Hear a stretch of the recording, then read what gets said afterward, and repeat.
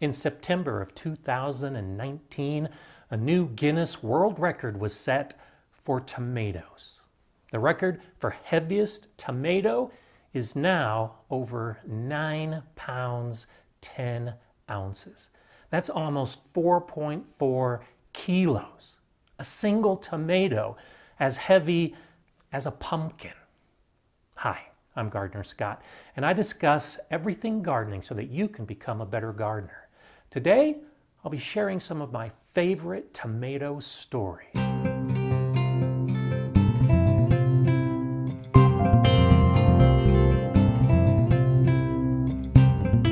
It's the early 1930s in the United States, in West Virginia to be specific, and Marshall Biles has an idea.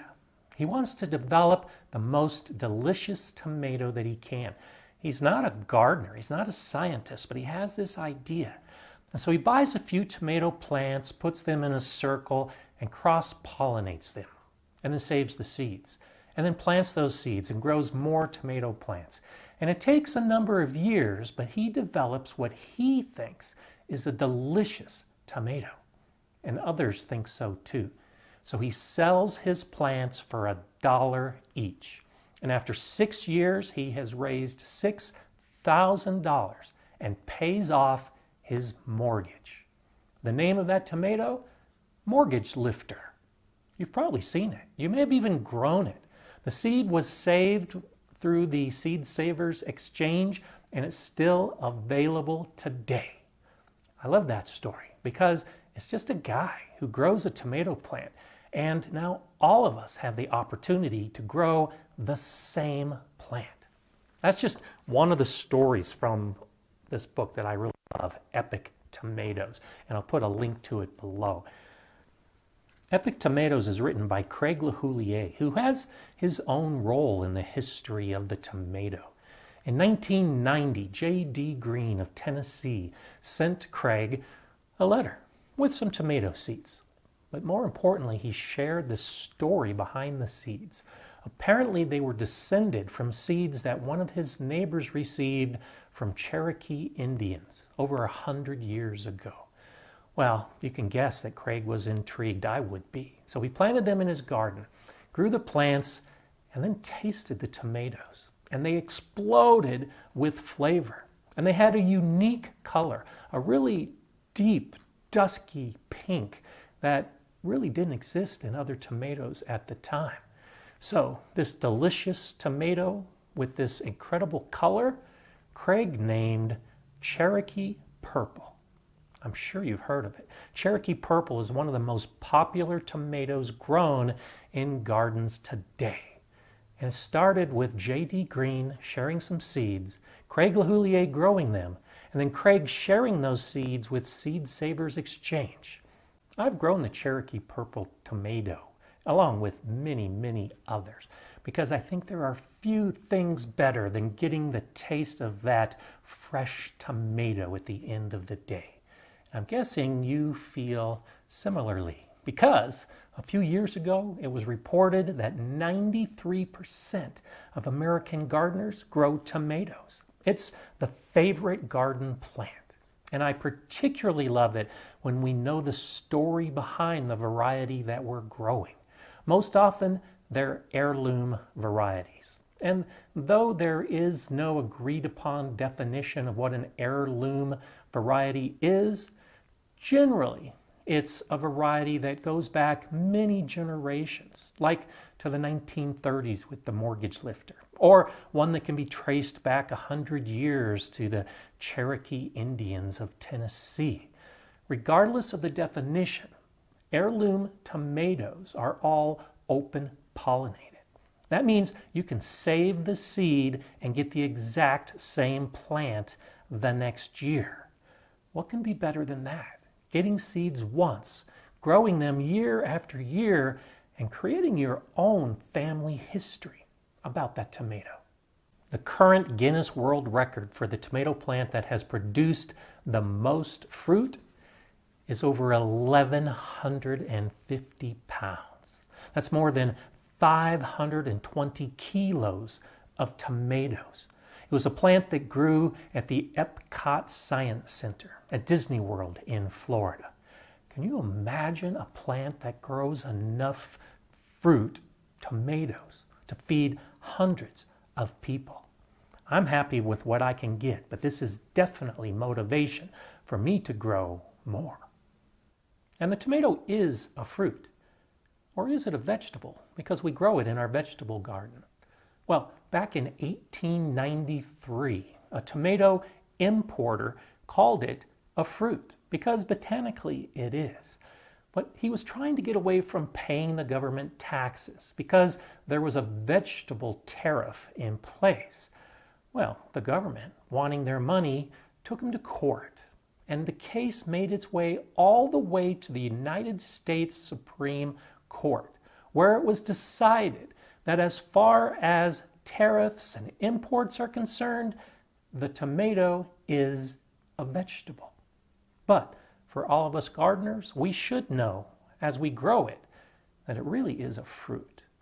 You may have heard that a couple years ago, salsa became the most popular condiment in the United States. And what was the previous champion? Ketchup. Well, the primary ingredient in both salsa and ketchup is tomatoes. I think the history of how the tomato found its way into our most popular foods is pretty interesting. The tomato actually originated in the Americas a long time ago, but we have no history of that. What we do know is that in the 16th century, Spanish conquistadors brought the tomato back to Europe. It started in Spain and then moved to Italy and then eventually found its way throughout Europe, including England.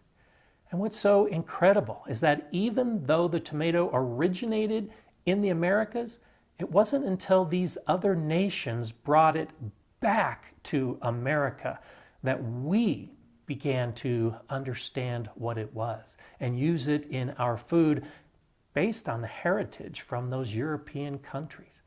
And it is a bit of a myth that many of the people from hundreds of years ago thought that the tomato was poisonous. It's actually been used as a food for hundreds of years. I really like the story behind the Paul Robeson tomato.